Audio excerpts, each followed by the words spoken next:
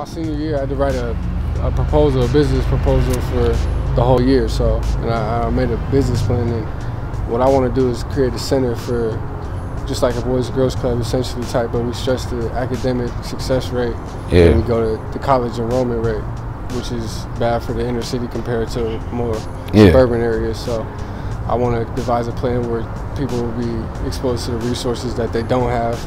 So I'll give them academic advisors, computers. Some people don't have computers to do applications.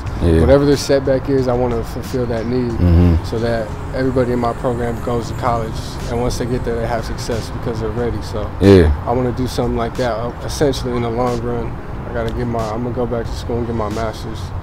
So that's what I want to do. So we'll see how it goes. I want to play as long as I can, too.